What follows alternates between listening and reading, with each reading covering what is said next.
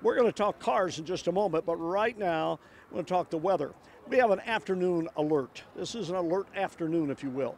Doesn't mean there's anything severe coming up as we go to max 1.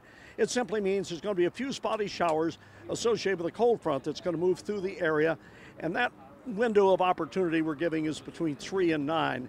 Temperatures this afternoon, it is warming up already. We're 90 degrees in the city, mid-upper 80s out in the viewing area. And let me show you what's happening. There's our cold front. It is a fairly weak cold front, not a lot of moisture with it. It's moisture starved, but as it gets closer, I think we're going to kick off a few showers, maybe a rumble of thunder. Nothing severe, though. But the alert is simply to let you know, be prepared, because some of the games, not all of them, but some of the games tonight could get wet. We'll see how it all works out. Now, Futurecast goes to motion here. And with this first stop on Futurecast, we're up to late afternoon. You see things begin to pop in the late afternoon.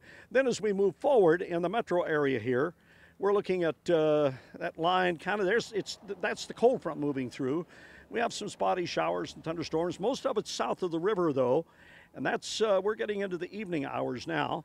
And as we go forward again with it, we go into the late evening hours, and you see moves down through southern and central Kentucky. Then it's out of the area. Cooler, drier air is moving in, and we are going to set the stage for one really, really wonderful weekend. Here is the weather alert, or the weather impact alert day there. You see a half day, afternoon hours, but look at the weekend. Is that nice or not? We're going down to the mid-50s tonight. Tomorrow, 75 and basically mid-70s Sunday. Then we start to warm it up in the coming week. So the hot weather is not finished yet.